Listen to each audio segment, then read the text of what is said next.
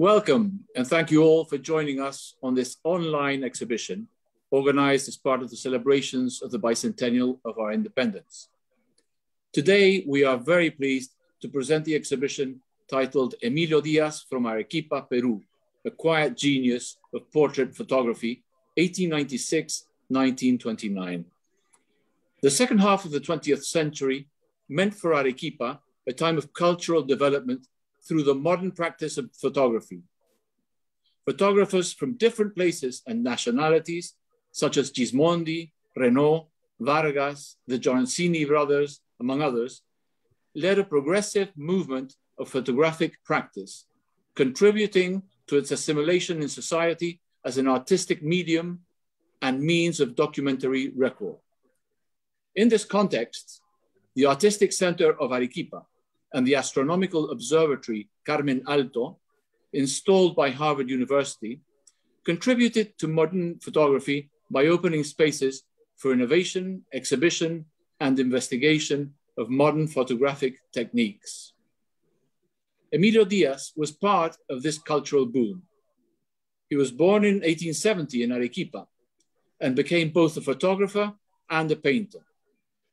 Fortunately, his talent was noted throughout his career for the quality and beauty of his portraits, for which he received many awards and distinctions.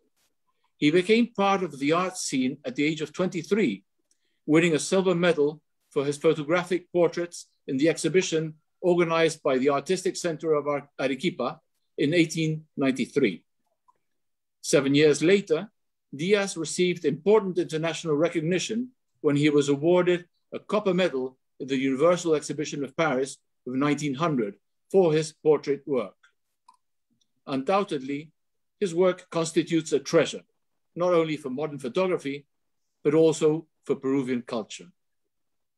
Today, the owner of the collection, Mr. Jorge Villacorta Chavez, art critic and independent curator with special interest in contemporary visual art, will kindly present us the exhibition, exploring the artistic and social cultural context that influenced Emilio Diaz's work at the end of the 19th century.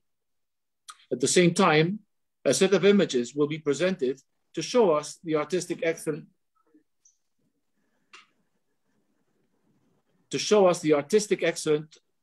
of an individual considered a true genius of portrait photography. Our special gratitude to him for his generosity, and also to Mr. Miguel Cordero, who made this exhibition possible. So now I am pleased to give the floor to Jorge Villacorta Chavez to start the talk. Thank you.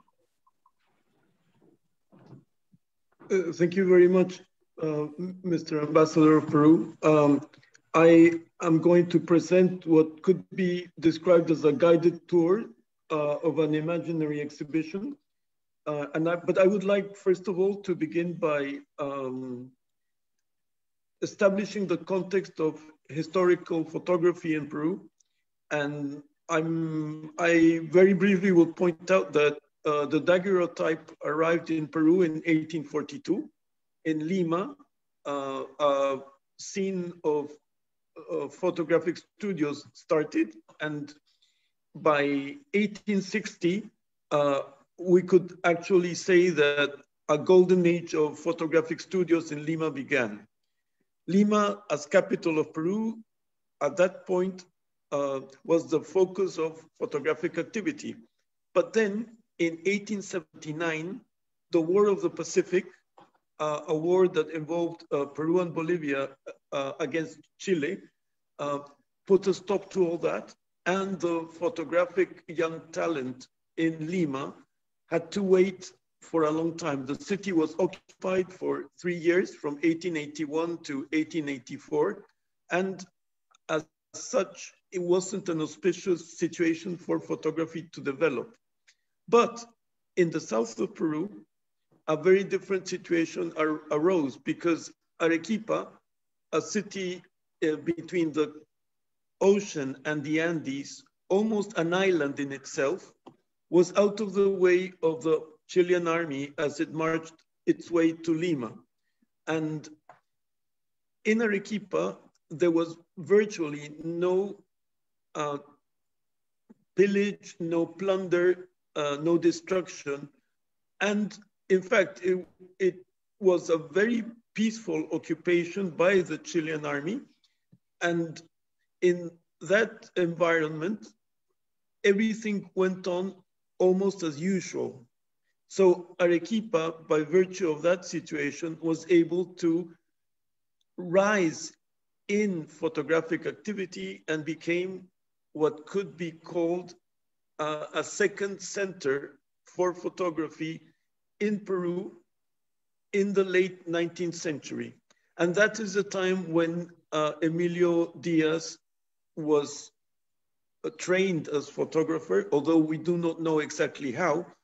And that was also the time during which he rose to fame because of his portraiture. But I will briefly go through that, and you will be able to see how he mastered the art of portraiture and at the same time, the diversity of his work. So I would like to begin by presenting his portrait. This is particularly important because it must be remembered that at that time in Peru, a photographer was basically an operator, a technical operator of the new technique.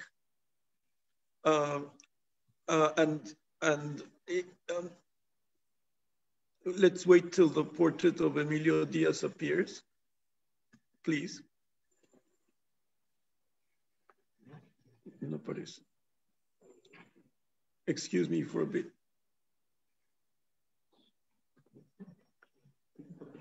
No aparece. ¿No te están dejando compartir?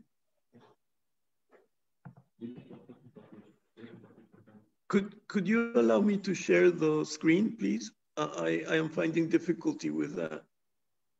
Please.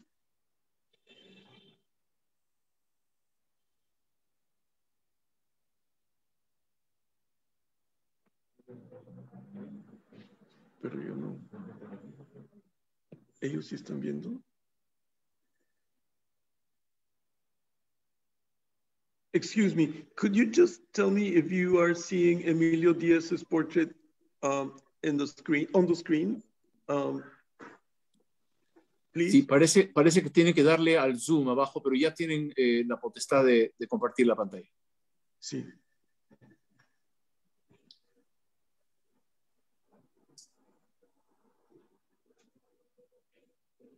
Thanks very much. Thanks very much. So this is Emilio Diaz as a young man, probably around his late 20s. And it is very important to point out one thing. As I was saying a minute ago, a photographer was a mechanical operator, really.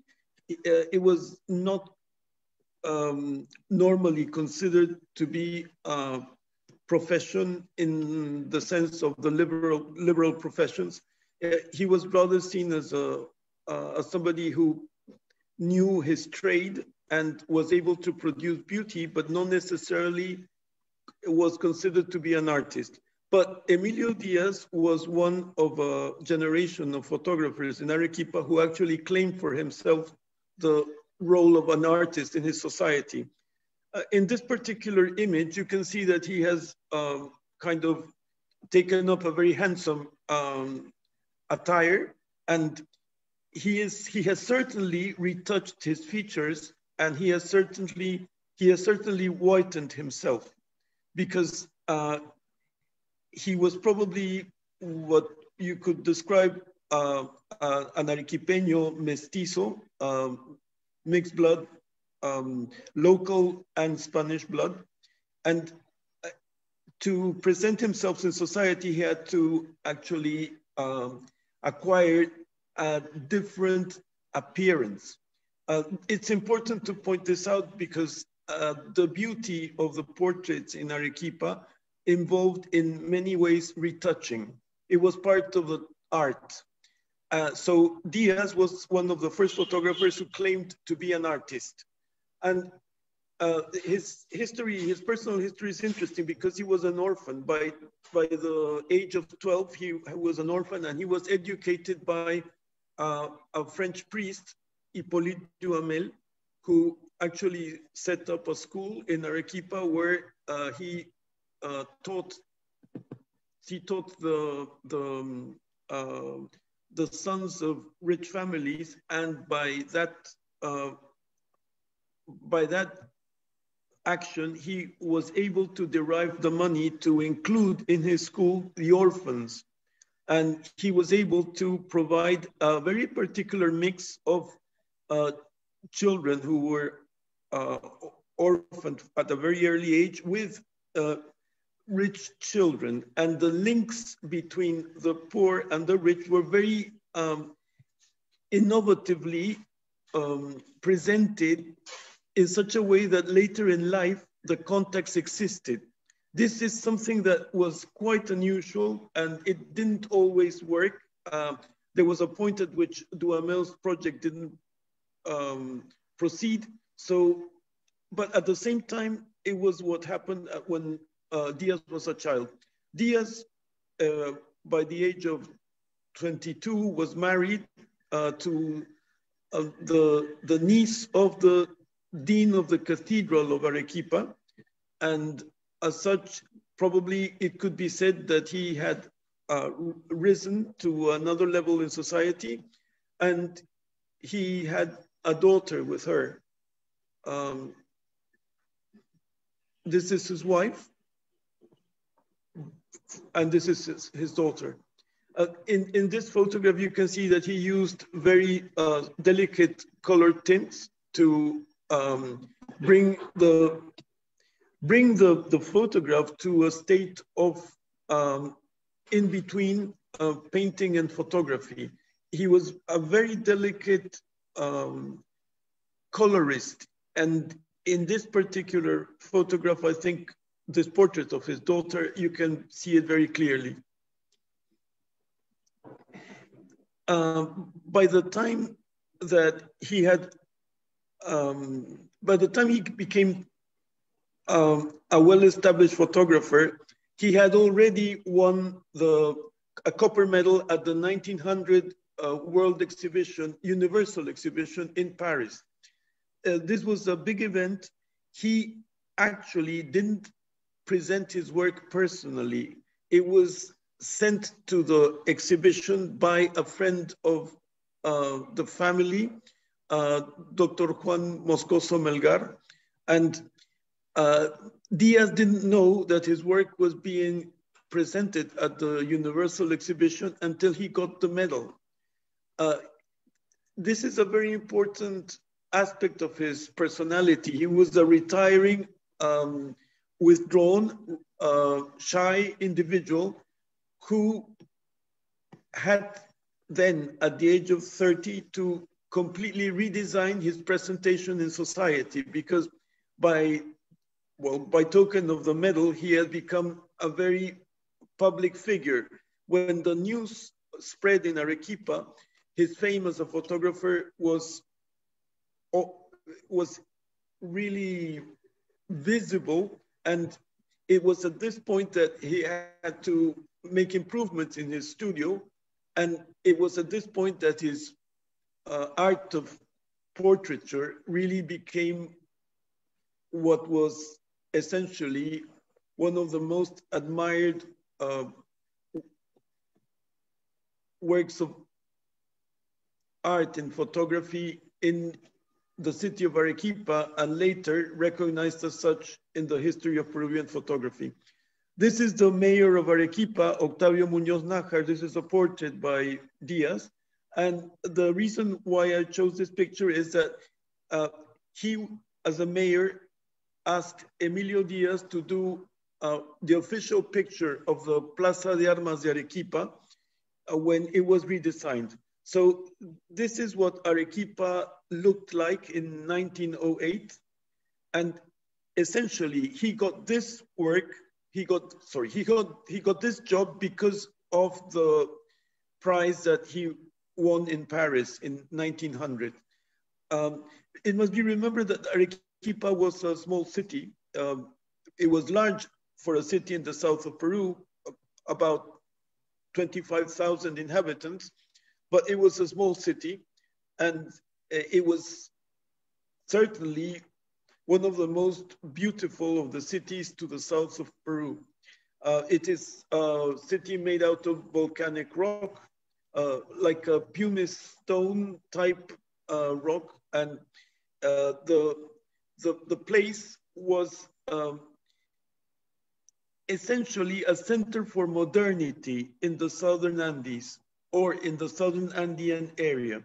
I just want to point out one thing before we go on, and it is in Arequipa that the photography movement of the southern Andes started, really.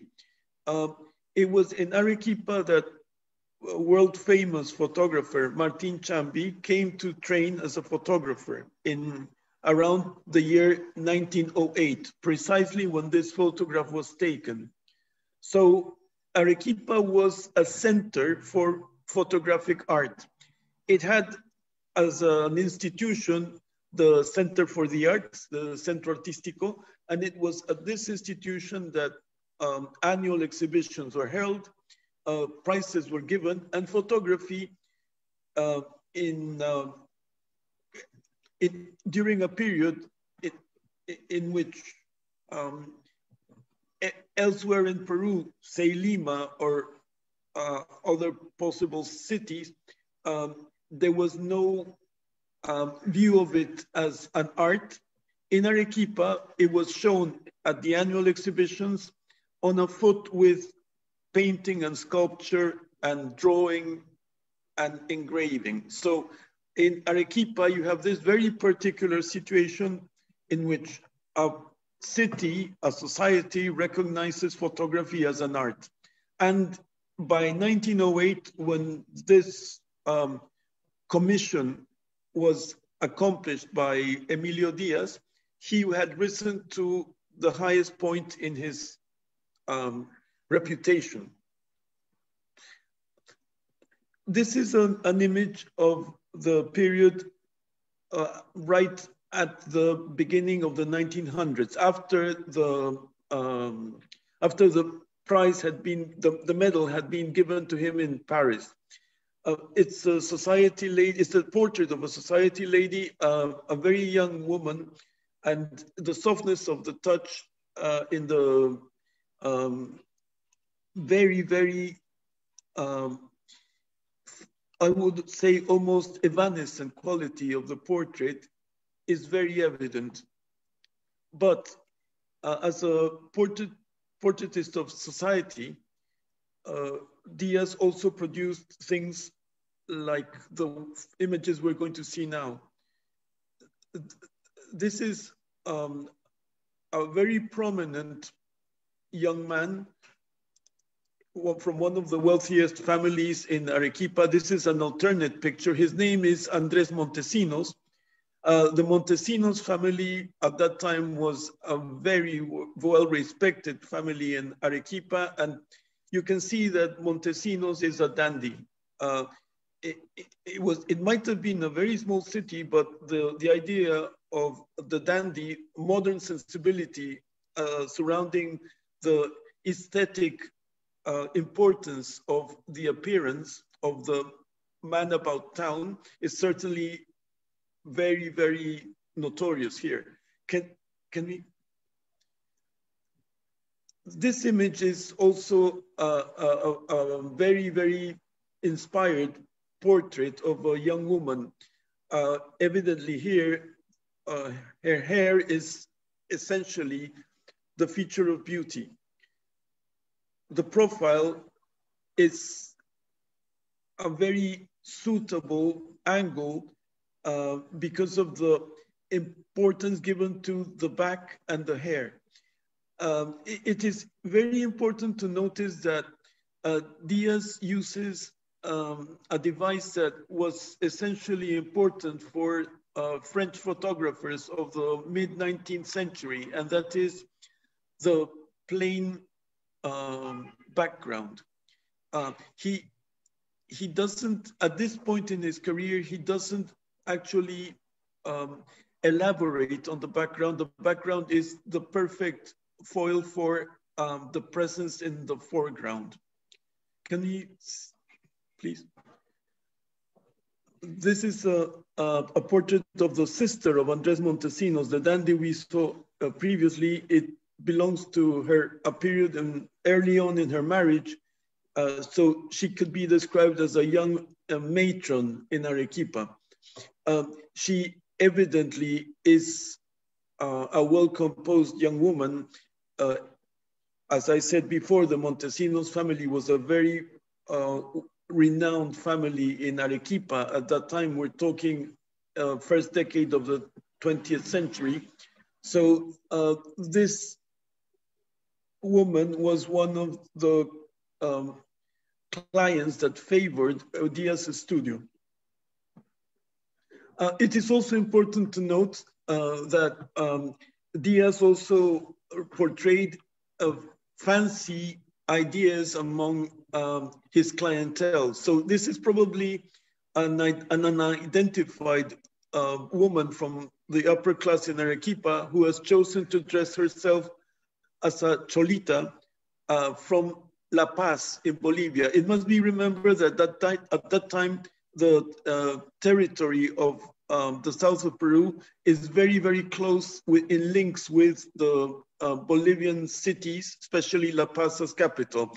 So the attire of a woman from La Paz is a very attractive costume for young ladies who want to disguise themselves.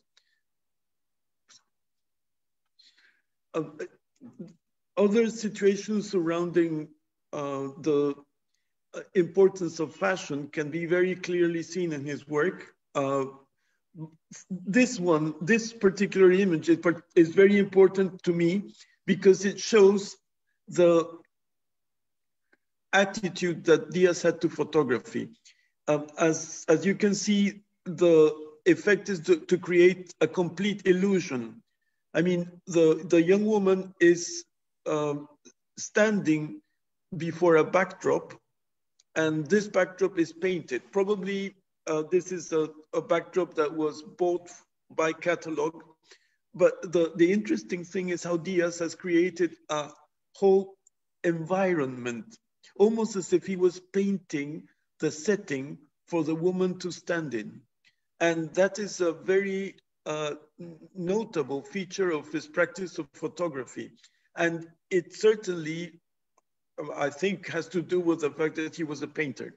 Dr. Andres Garay, with whom I have done research on Diaz, always expresses that Diaz composed within the frame. That is, he was always looking for a complete composition within the frame. And this is a particularity because although eventually the portrait would only center on the face or up to the arms, the elbow, the arms of the lady, in order to do the composition, he would think it out to the full.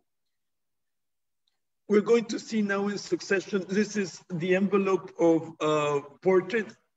The portrait that you're seeing now came in that particular envelope. That was part of the marketing technique of a photographer like Diaz in Arequipa around 1910. There are some family portraits that are very poignant. This one in particular, but there's another one too. Obviously, these were always upper class clients. The religious orders were also the clients of Diaz, and this is a very interesting portrait of a young cleric. He certainly looks extremely serious and extremely intense, and this is part two of the attitude to portraiture. As you can see, the being plain without elements, the ground actually allows the portrait for the person portrayed to stand out fully. This is a portrait of around 1920s. Once again, 1920, you can see how the intention of Diaz is to create an environment, a complete environment. He is very meticulous. It's not only placing the backdrop and getting the young man to stand before it, but it's almost as if you had to create a whole atmosphere, a very balanced effect, and this has to do with his eye as a painter, certainly. He was also very fond of portraying children, and sometimes the images he did of children had very tender overtones. And I wanted to say that this insight into a child's conscience produced images that are very endearing to this day. This one in particular is of children wearing children in mourning, and at the same time there is an effect in the children's expressions that communicates an innocence and a way of overcoming the impositions of a very strict society at the time. Likewise, this child at the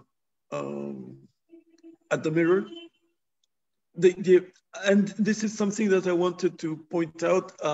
The use of mirrors also was very common in European photography of the 19th and 20th century.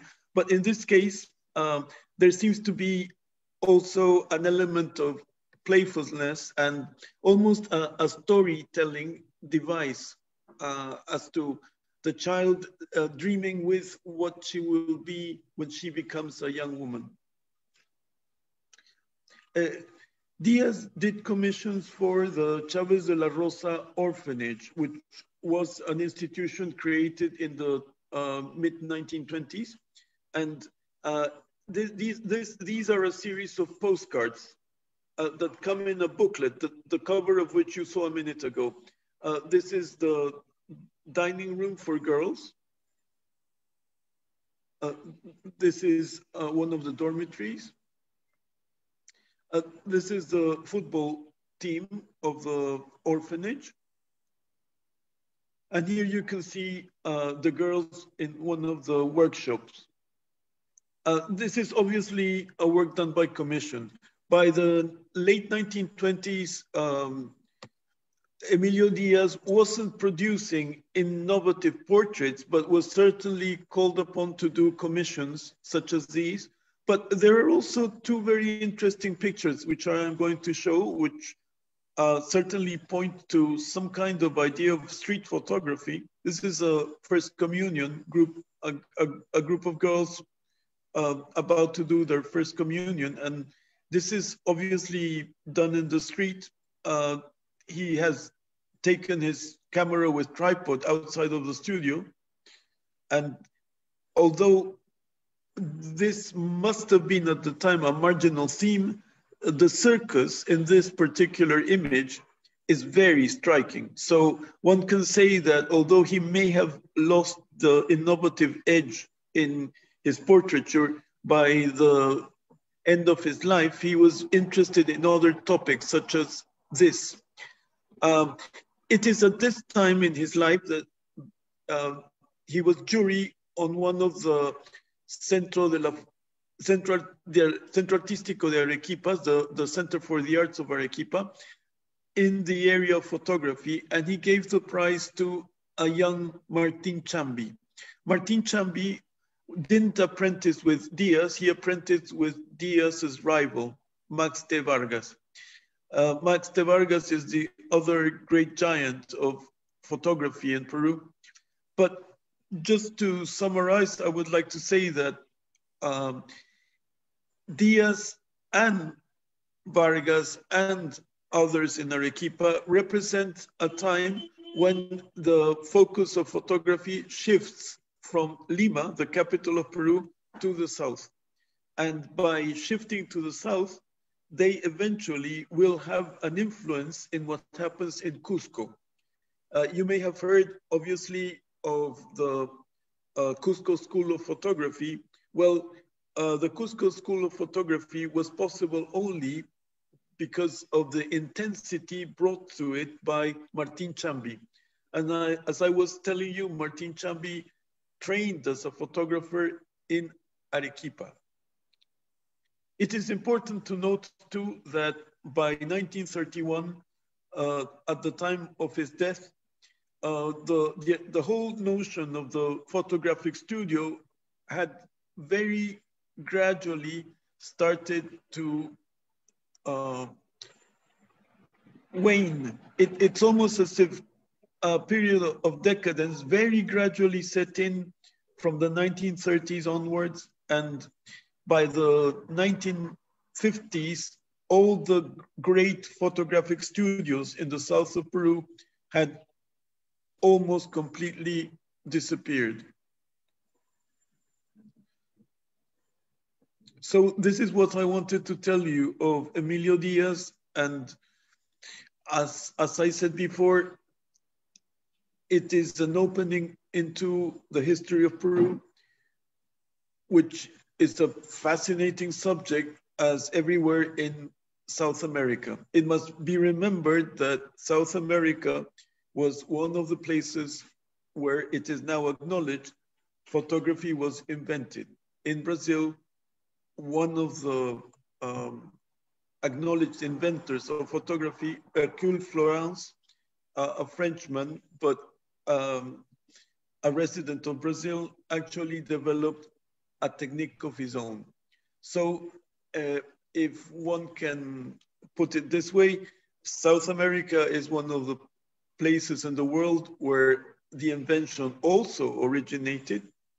And at the same time, there are many, many fascinating aspects of the history of photography in the 20th century, especially in different countries of South America, which we are now beginning to get a glimpse of. Thank you very much. Thank you very much, Mr. Villacorta. It's really been a fascinating talk. I have a few questions, if you don't mind, as I think we have time. Yes. I would be interested in knowing what happened. He died very young, so perhaps you could tell us what happened to him. And then, as you mentioned, he had a daughter. What happened to his work? I mean, I understand that you are the owner of much of his work, but what happened to it from his death? Was it in an archive? Perhaps you could give us some details on that. Yes, in fact, I must point out, I am the owner with Dr. Andres Garay of positives, of copies of glass negatives. But the big rescue of his archive, which was almost completely destroyed by the rains in Arequipa in 2012, the big rescue of what remained of the archive was carried out by Miguel Cordero. So in the exhibition, I have presented copies of negatives, especially vintage copies, but I have also presented modern copies of glass negatives. And Miguel Cordero is the owner of an archive of around 500 glass plate negatives. And these glass plate negatives are the main source we have for the study of Emilio Diaz's history as a photographer. It may not seem a big number of glass plate negatives, but it is about 10% of the archive as a whole that had been preserved, and that was destroyed almost completely, as I said, in 2012 by the rains.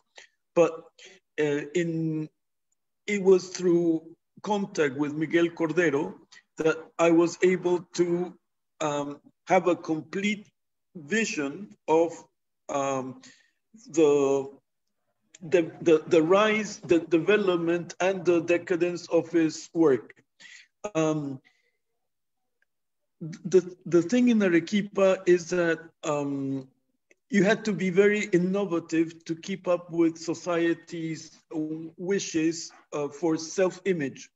So if you can imagine an elite that was always pursuing a very attractive transformation of themselves in photography, Diaz stopped providing that particular embellishment of clients in the new era at around 1915, 1916. It was then that the new photographers in Arequipa, especially the Vargas brothers, became very famous because they consorted with a group their age. They were dandies of their own, they were dandies in their own right, and they were also artists that had inherited that claim to artistic mastery that Emilio Diaz had initiated. The whole thing is that as the Diaz problem was that he was not particularly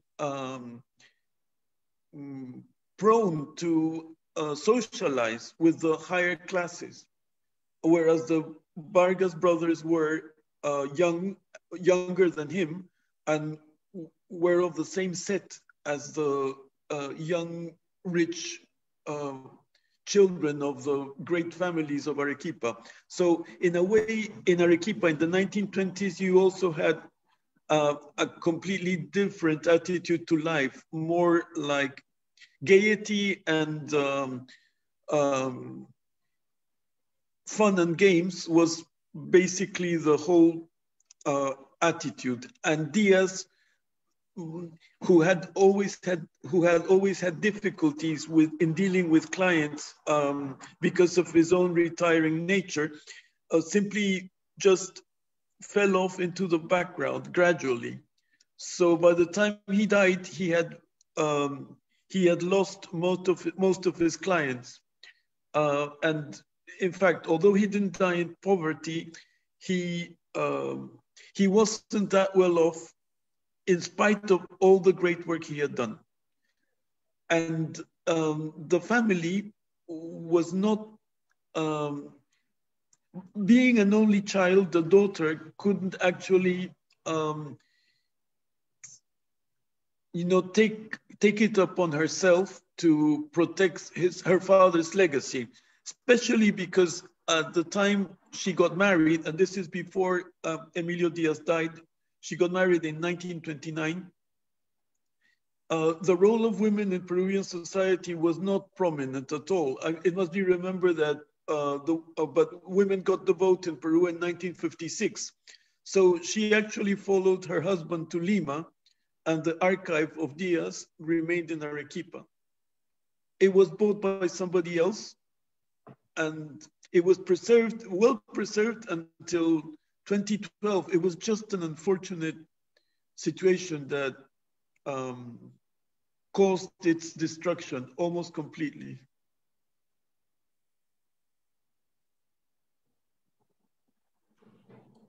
Very interesting. Thank you. Thank you for filling in some of the details that I was curious about. So, Mr. Villacorta, I want to show you my appreciation, the embassy's appreciation for participating in this effort we have of promoting Peruvian culture in the United Kingdom, especially this year of our bicentennial. And I would like to convey our gratitude both to you and your colleagues that have been participating in this effort to promote Emilio Diaz's work, which is unfortunately, he has been in the limelight. He hasn't been in the limelight at all when you compare his name to names of other photographers, Peruvian photographers that you've mentioned, like Chambi and Vargas. But it's wonderful that you are dedicated to his work, and hopefully at some point in the future we might have an exhibition here in the United Kingdom with actual physical photographs. It's too soon to be able to promise anything, but I think we could work towards that objective if you agree. Of course, that would be great. That would be really great. Thank you very much. Thank you very much. No, thank you.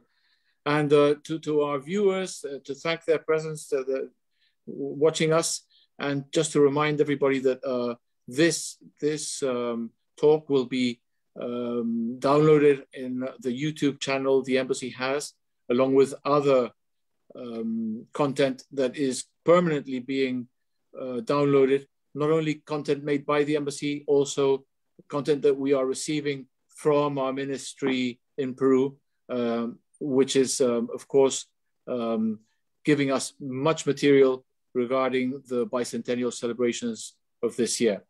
So once again, Mr. Villacorta, thank you very much. And everybody else who's listening, thank you for being with us.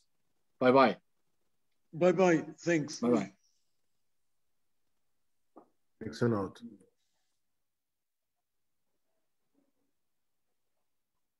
Wow.